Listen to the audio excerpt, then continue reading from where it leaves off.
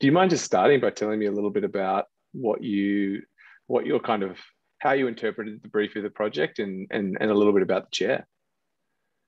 Yeah, so my starting point was to design something I need first because that point had just helped me to orientate what I'm going to design. So a product for my room, a chair, and then from there I start to look at some inspiration all over the internet. I looked at like a very large variety all the furniture stuff because what I was looking at were the joinery formula and how you actually create something like the flat pack from CNC technology. My theory starting from no glue, no screw, and no problem at all, which is trying to illustrate the product that you can assemble without any fastening tool. I'm just trying to push myself further over the boundary of that, like trying to see if it was possible by on like using the CNC machine technology, you can actually assemble into a functional product. So other than the CNC, what tools did you use to make this chair? Oh, I think we talking about the finishing, just like Yeah. you have to put a little bit finish for the sharp edges because that's a human using product. You have to make sure it's safe Mhm. to be sit on and to from the process of assembling as well. Other tool I use at the workshop is some sanding. You did have some issues with your production. We ended up making it twice Three times. because three times. Yeah, Yeah. actually, three times. In the spirit of trying to not be wasteful, we've kept the all of the parts from one of those chairs. Where are the chairs now? I have the main one in the other room. Yeah, And I still got it. are you using it? Yeah, sometimes. Yeah. Okay. Is there anything you would change about it now that you've lived with it for a little while? I would change the design a little bit because during, we were given just like a very tight time frame to finish the whole project, which were only 3 months.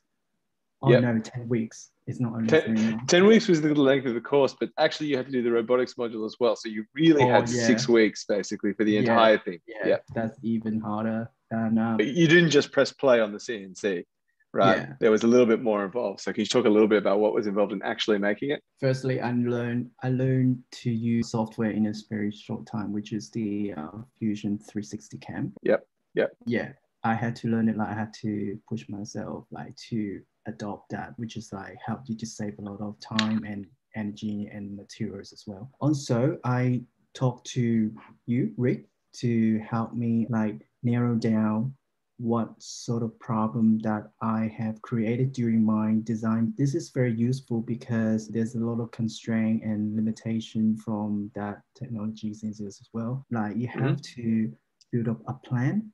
You have to consider the material, the thickness of the material, and the finish of it as well. And some kind of different tool, like because different tool gives you different finish as well. Yeah, this is all the thing I learned through this course. Great.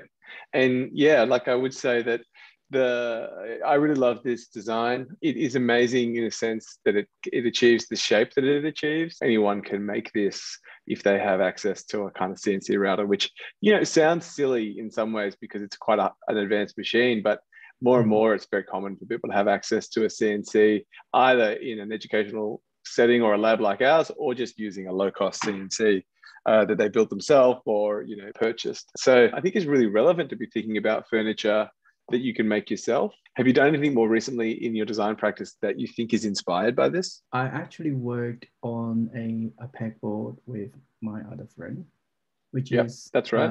sort of a little bit different because this product actually are employing two bolts, but it's still in a flat pack boundaries. Like everything can be cut out of one piece of plywood. I've Mm-hmm. seen the technologies as well.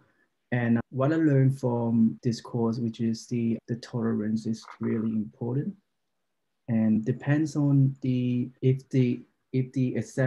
assembly is actually for a permanent purpose, then the tolerance should be very tight. And if the, like in the other way, the pegboard, we have a lot of holes and you put it down to it, because this is the like a configuration depends on the personal use. They may change it like every month. So at this time, the tolerance should be easy for them to put it down in and pull up the down. Like, Okay, so the tolerance is important for reuse as much as it is for the first time you use it. It's incumbent upon us to think about the full life of the object, and that, you know, I think the bigger conversation is, how do I pass this thing down through generations? If you were to take the class again, what would you do differently in the project? What would you spend a bit more or less time on, etc., or however you want to answer? you have to get a really good, I would say, be patient. Mhm. Yeah. Cool. Hey, thanks so much, Danny. Awesome. I'm going to stop the recording now.